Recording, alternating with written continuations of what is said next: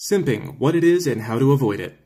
3 signs your ass a simp. There are more than 3, but let's start slow. So first of all, what is simping? That's right, it's about giving too much as a way of seeking validation. The word may have come from the word simpering, which means ingratiating timidity. So remember, too much giving as a means of earning validation. So let's look at the 3 signs. The first thing, you treat the girl like she the best thing that ever happened in your life. I used to think you were supposed to treat a girl like she was the best thing that ever happened to you. That's what they say in wedding vows and all that, but no! It turns out that what women want is a higher position to climb to. They'll always tell you that they want to be number 1. They'll tell you, put me here. And then you do, and they go, F you. The second thing, you let her get everything her way. If she disagree with something, you go with it.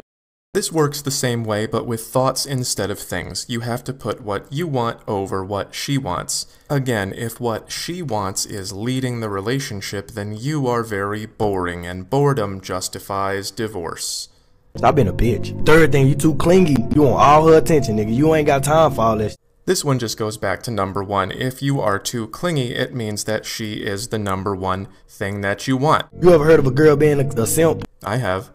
I've actually heard of the perfect relationship being described as mutual simping, but that might be a little advanced. My next video, I'm gonna show y'all how to fix that shit. Hit that plug. I'll show you right now. This is not your goal in life. This is your goal, or whatever it is that you're into. Seek wisdom. So don't put the girl first, because she probably will destroy you, and a lot of them think it's funny.